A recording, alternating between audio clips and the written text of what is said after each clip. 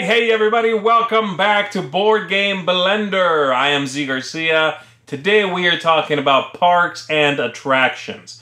So summer's almost here for those of us on this hemisphere anyway, and I wanted to talk today about theme parks, about attractions like the beach, like the zoo, stuff like that.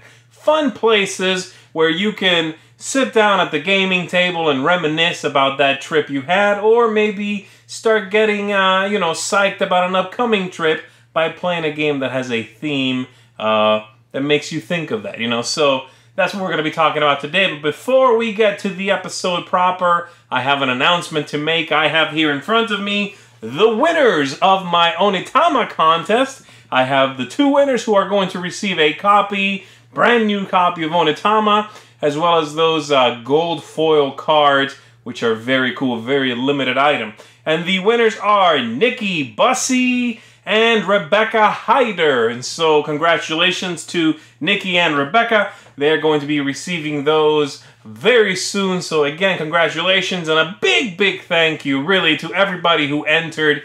You are all wonderful. I am loving reading your suggestions, and I think we're going to be using a lot of those themes that you folks sent in. So a big thanks for that. It's nice to have you all feel like a big part of the family, participate with us in finding cool themes for us to explore. And so, again, I couldn't be more thrilled. Thanks, everybody. We had quite a few entries. We had over 1,000 entries. So, if you did not win, thank you for entering anyway. High stakes indeed, but congrats to our winners, all right? All right, here we go. Let's get to the show proper. Kick it off, fellas.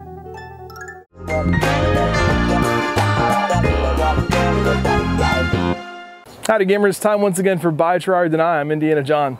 Today we're taking a look at summertime games and summertime attractions, and it's actually still spring here in Indianapolis, but I thought I'd have a seat here on my back porch and talk to you about some summertime games. Rather than give you 3 games this time that are one particular topic, I'm going to look at 3 different aspects of summertime that I think are interesting and give you 1 game for each of those topics. So without further ado, grab your favorite summertime beverage and let's get started.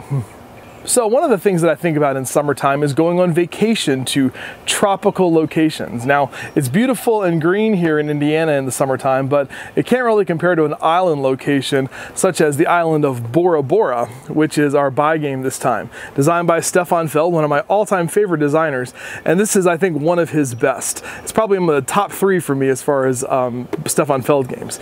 In this game, you are doing all the things you normally do in Feld games to get points. In this case, you're putting huts onto a board. You're acquiring men and women tiles that are like these different tribal men and women that will give you special abilities and points.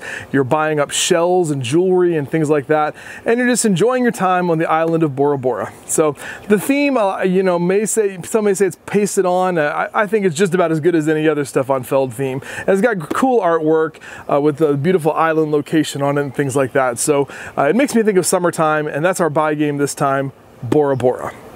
So one of the other things that I really like about summertime is the game of baseball. And I realize that baseball has fallen out of favor with a lot of Americans, and games like American football and basketball have maybe gotten a little bit more popular, especially here in Indiana. Basketball is huge.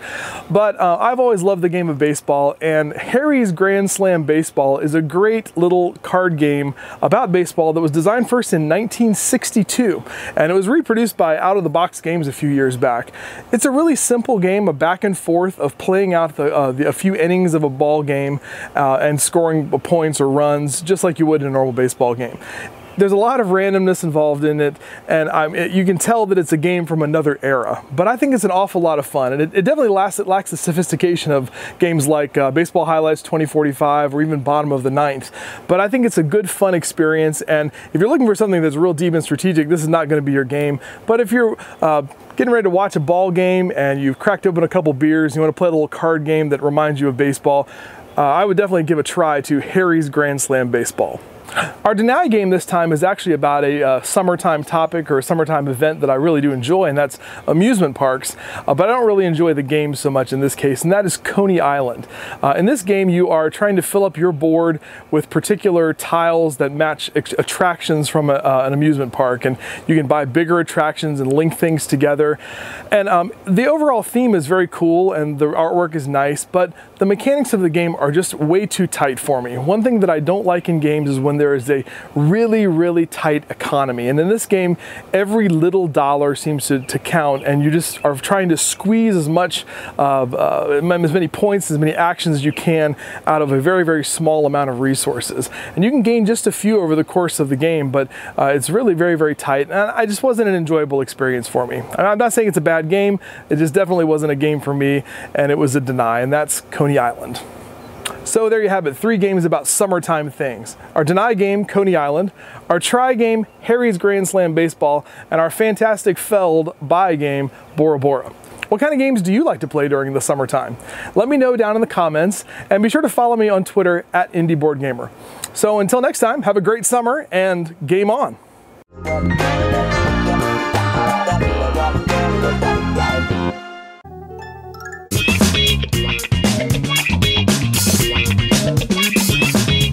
And we are live, folks. Welcome to the Sit Down Standards Unaccompanied Gamer. My name's David, and in this series of videos, we take a look at games that aren't just great for multiple players, but also offer a unique and exciting single-player experience.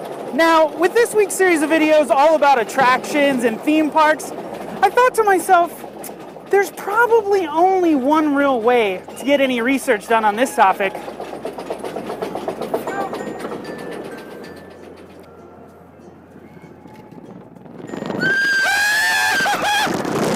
Now, I'm a huge fan of roller coasters, but what I always thought would be more exciting would be the idea of building out my entire theme park. And that inspired me for this week's game, which is Steam Park from Yellow Games. In this game, players are going to be competing as different theme park creators, hopefully luring the local visitors of Roboburg to come and enjoy their theme park and rides over their opponents.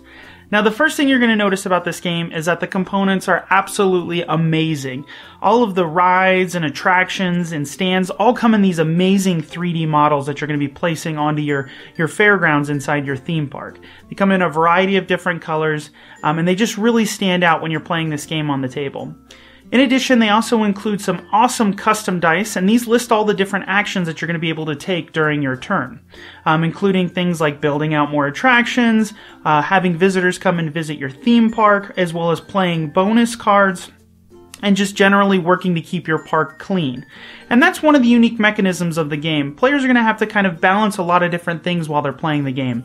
Of course, you're going to have to build new attractions and new rides inside your theme park. You're going to have to lure and attract different visitors to your theme park, as well as you're going to have to mitigate the dirt or the mess that's being created by all the different visitors enjoying your park.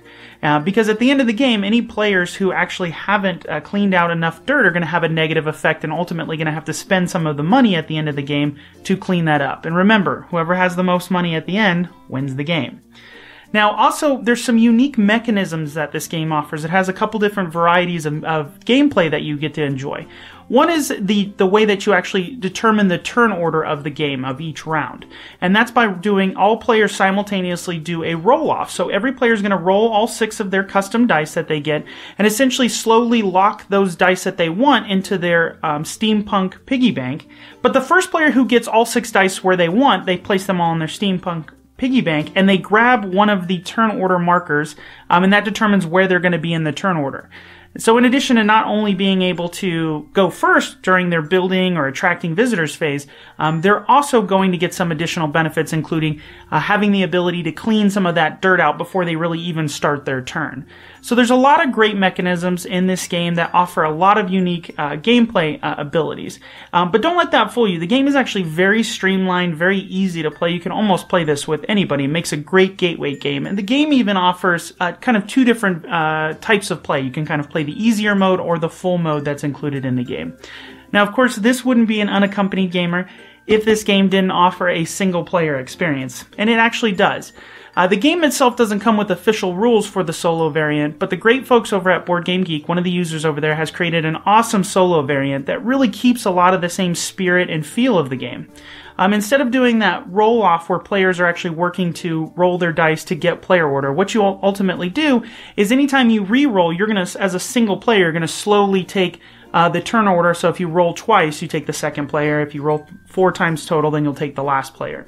In addition, there's also a great variant that the Board Game Geek user has created that mitigates the types of visitors that go into the bag that you're going to be choosing to send visitors into your park.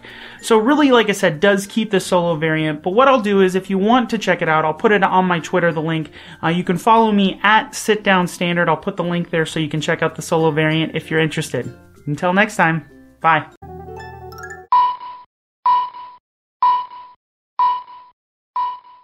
Hey everybody, for today's game Under the Radar, we are taking a look at a game that is under the waves, and that is Key Largo. Key Largo here is a game all about running a diving operation in which you have 1 week in the game to dive and collect as much treasure as possible because there is a big hurricane coming, and then the idea is that everything at the bottom will be shifted. You won't be able to find, to make good on the hints you've been given, basically. And so the game has a real bright look to it. It's got a very charming theme to it, very summery, definitely. It's a good one to pull out during that season.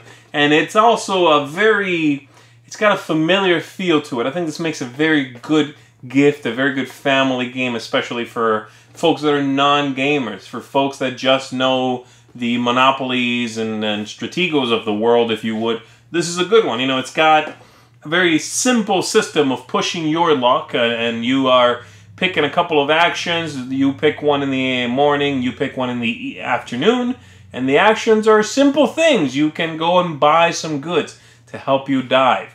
You can go and sell the things you have found while diving. You can do the diving itself. It's all basically just a push your luck idea. The diving itself, which is the central mechanism, you are flipping cards and you pick your depth. You cannot go to the very deep parts until you buy some weights, some hoses. It's all very thematic, and then whatever you find down there, you bring back up and you sell. The game has, paper money here, which is, very well known. There's something of relaxing and sort of like familiar about paper money. I can bring this game out, and I know if I bring out paper money with absolute non-gamers or just folks that are used to classic games, like Monopoly, they're not going to be intimidated by this, and I like that a lot.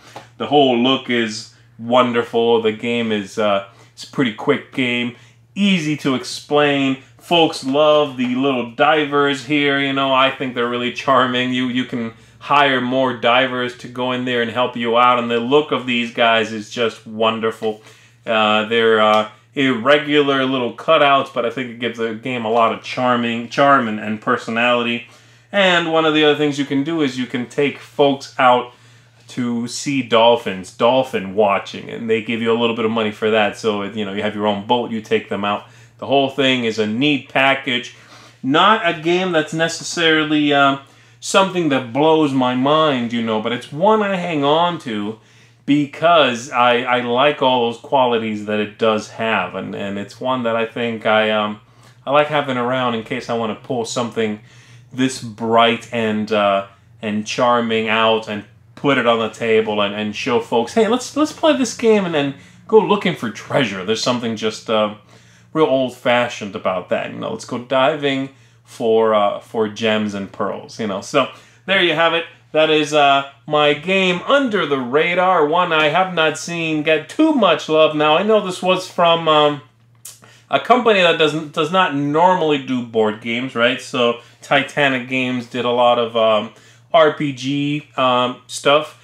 And so maybe that's part of it, that it did not get a lot of attention. I don't know. It's certainly one that I don't see anyone playing now. The game is certainly a few years old, but I don't know. I think it still could do well. Perhaps this is a game that people are playing just at home. And if so, I'm very glad to hear that, if that is the case. And if you're not familiar with it, then maybe you do want to try to find a copy and you yourself can play it at home. So there you have it. That is key largo for Under the Radar. I'll see you.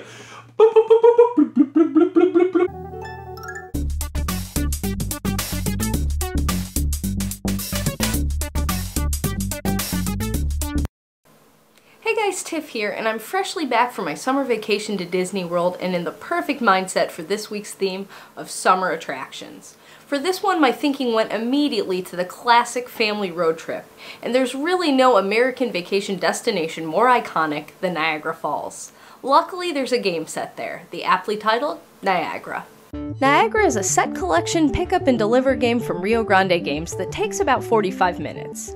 You and up to 4 opponents play as adventurers, riding the rapids, collecting gems, and hopefully avoiding going over the falls as you try to outsmart each other along the way. It's another game that uses the box during gameplay. In this case, you drape the board over the 2 box halves to create a cardboard waterfall. Then you arrange the clear discs on the river, place 7 matching jewels in each of the discovery spaces around the board, and start with both of your canoes on the beach.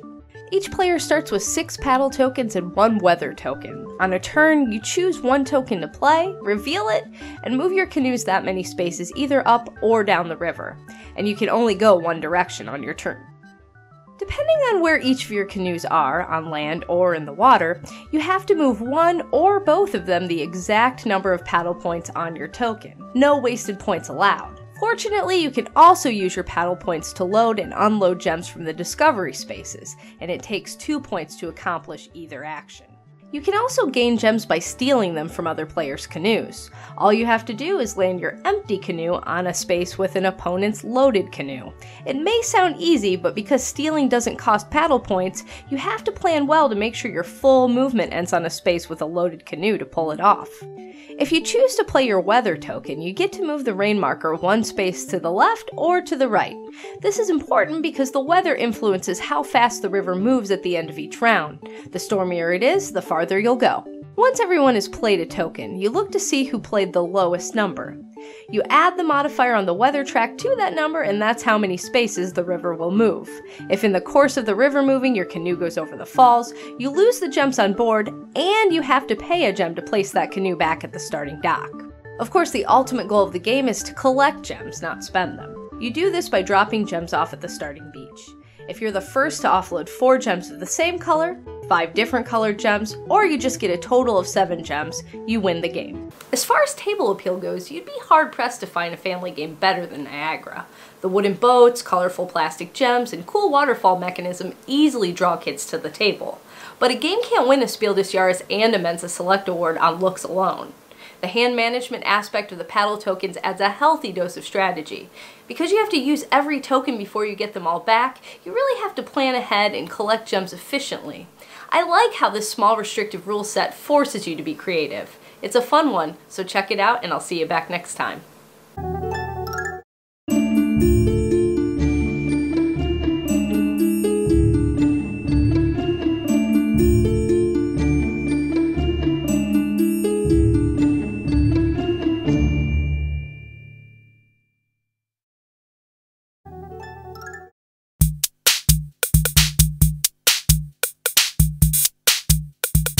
Hey everybody, for today's Quirky Game, we are taking a look at a small card game that at first glance might appear to be a children's game, but it's actually a ladder climbing game, and a pretty involved one at that. I'm talking, of course, about Frank's Zoo here, which was published by Rio Grande Games here in the US. It's had several other publishers, and the game has this amazing artwork with really cute, cool looking cards. You know, I love the animal artwork on these.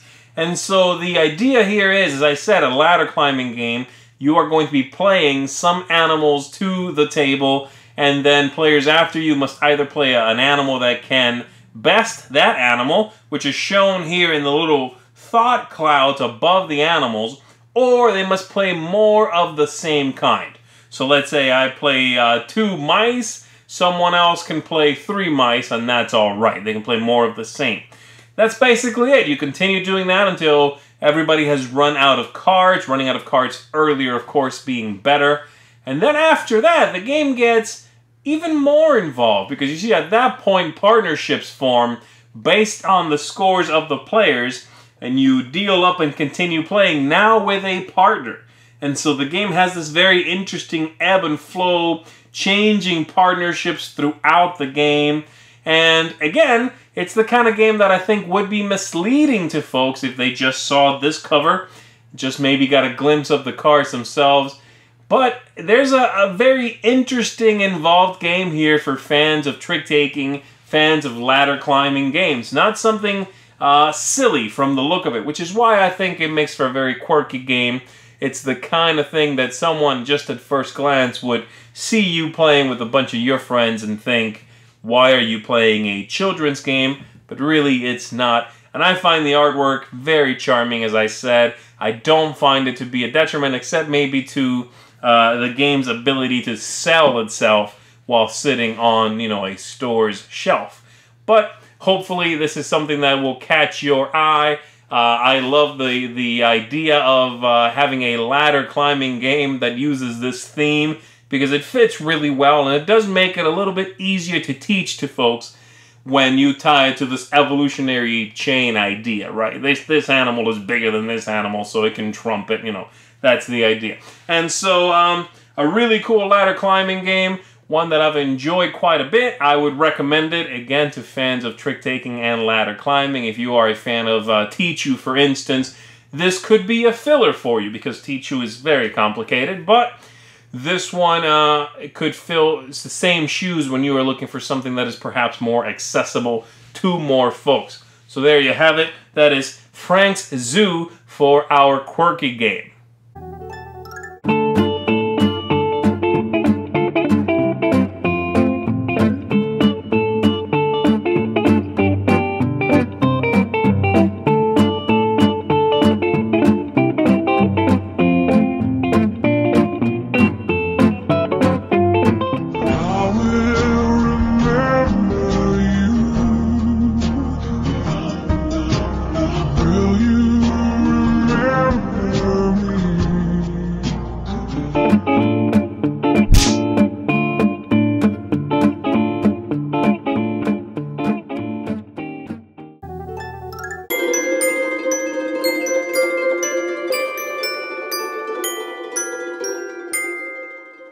So since we're talking summer fun, amusement, my designer of Spotlight this week is on Craig Van Ness. Now he's one of the guys that you know as Mr. Hasbro. He designed everything from Star Wars The Queen's Gambit, to the new Risk Star Wars, to the Heroescape, to the Magic the Gathering, Arena of the Planeswalker. But he did do a game which is very amusement-like, and it's called Roller Coaster Tycoon. Now I really like this game. This is an older game. It came out in the early 2000s.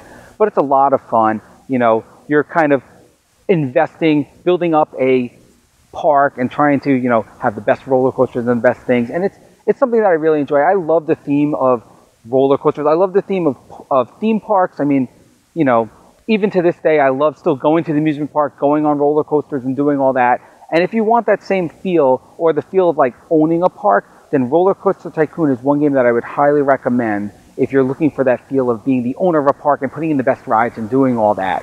So again, like I said, Craig Van Ness, amazing designer, obviously did a lot of games that don't need to talk about here since we're talking amusement, but he's done Roller Coaster Tycoon, Star Wars The Queen's Gambit, Star Wars Risk, Magic the Gathering, Arena of the Planeswalker, Heroescape, a bunch of great games, and that's my designer spotlight, Craig Van Ness.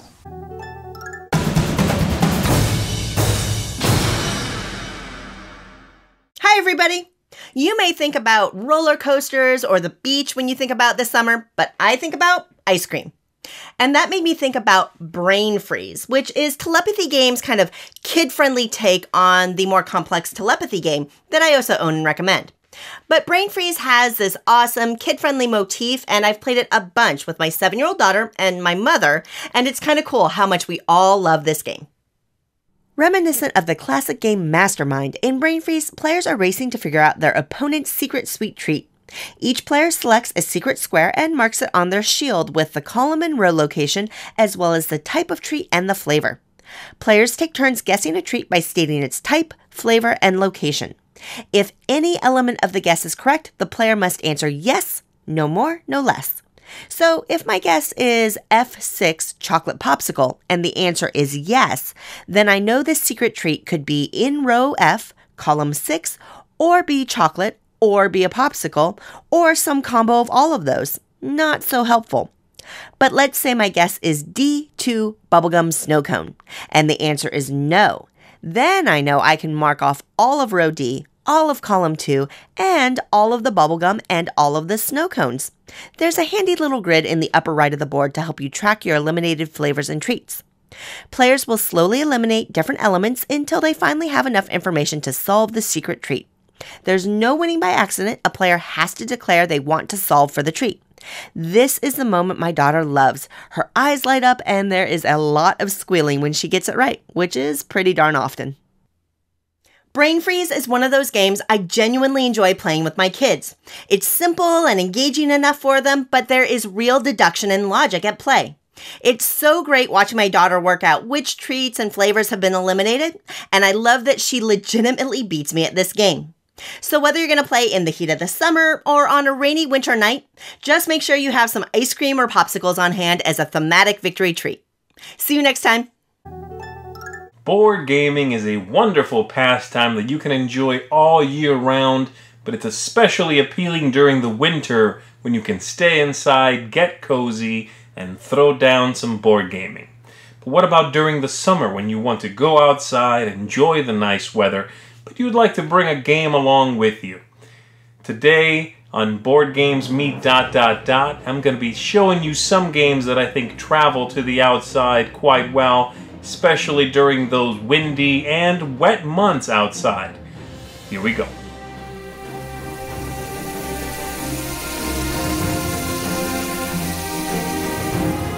One of my favorite games to bring along when I don't know what the weather will be like is Hive. Hive is a two-player abstract game, comes in this carrying pouch, and the pieces are completely plastic, so you don't have to worry about the wind, you don't have to worry about the pieces getting wet and ruined. It's a wonderful traveling game, wonderful outside game. I would recommend it for picnics. You can bring it along if you are going to a pool. So look into it, and maybe next time you're heading out, you can just grab the pouch, throw it in your bag, and head right out of the door. Let's say you want to play with more than two players, but moisture is still your main concern. In that case, I recommend Deluxe Hanabi.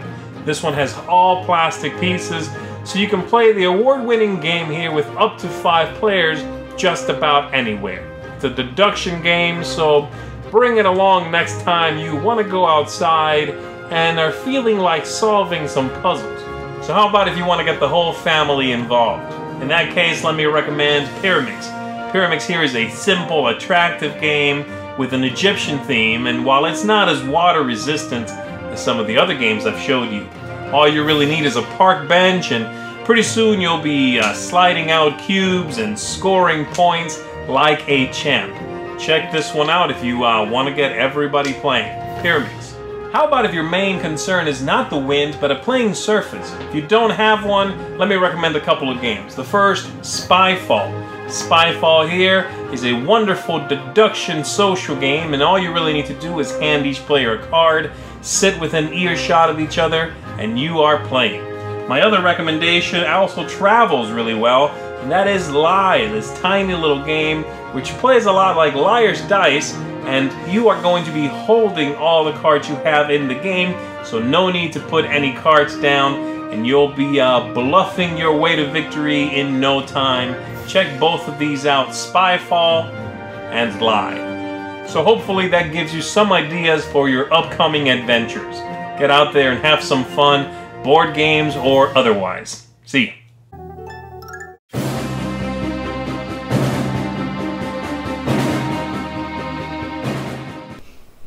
Hi folks, Rebecca and Hunter from Player Showdown here, and when summer hits for our family, we think parks and we think national parks. Nothing represents that better than Trekking the National Parks by Charlie Bink, and it is a 2 to 6 player, 30 to 60 minute game. Yeah, it's really super lightweight. I would even put it lighter weight than Ticket to Ride. It's great for gamers and non-gamers alike. It's very simple. On your turn, all you have is a few choices to make. You get to do 2 actions. They can be the same or different, and all you do is either draw cards, or you can use those cards to move around the board to go to visit different places, or you spend those cards as well to get the park cards, which are your victory points in your game. And as you travel around, you're picking up these wonderful little stones in an effort to get the majority of each color, and you get bonuses in the game if you have the majority in a color or you have the most total stones as well. So a really lightweight, fun game that, like I said, is even easier than I think than Ticket to Ride to play. Yeah, and what's great is it's really addictive for all ages. Our little ones like to play it, and we've played it with gamers and non-gamers alike. And I think part of the appeal is just the components and gameplay. I mean, if you look, the pieces, they're really solid. And the stones are beautiful, of course. You know, they're little stones. The cards are really a good size, and they're really easy to read. Really like those a lot. It comes with the handy dandy player cheat sheet, so if you're not used to knowing what you need to do for your turn, you can cheat and check that out. And it comes with an awesome little bag that you can put the stones in to keep them and keep track of those as well. So yeah, the theme just really hits home for us because as a family we love going to the national parks. That's one of our favorite vacations. And we've hit almost every park in our area. We're trying to spread out as much as we can. And in fact, it's one of our goals, kind of our bucket list, to travel all over the United States and see every single park at some point. Which is another thing that is a great perk with this game, besides the really cool, handy-dandy, really easy-to-read rule book, by the way. It comes with its own park guidebook that has information on all of our national parks. So it's got a little bit of information and pictures about each one, so if you have any interest in it, you can check it out and learn more about them yourself. So yeah, one thing I want to say about this game, it's only available from the publisher, so if you want to buy it, I suggest going to their website, or you can get it on Amazon, but that kind of indirectly goes to the publisher as well, so I would encourage you just to buy it straight from the publisher. Yeah, it's well worth tracking down, pun intended. So thank you so much for watching. Cool catchphrase!